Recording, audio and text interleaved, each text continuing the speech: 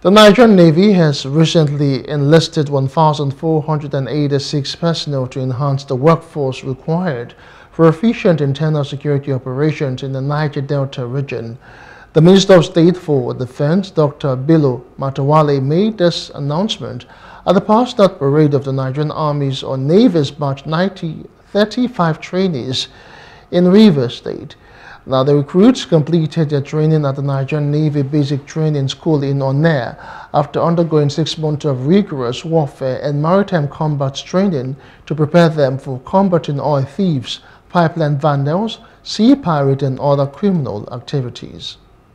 I am convinced that you have acquired rudiments necessary for kinetic approaching for conflict resolution as you depart this citadel of learning. The President, Commander-in-Chief of the Armed Forces of the Federal Republic of Nigeria, distinguished Senator Bola Ahmed Tinubu, demand from you, passing out trainees, loyalty, patriotism, and unflinching support. The great turnout of 1,000+ naval staff today will go a long way to support, to check our coastal lines of kidnapping, of bunkering, crude theft. Oil theft is not only against the federal government, it's against us as rivers people.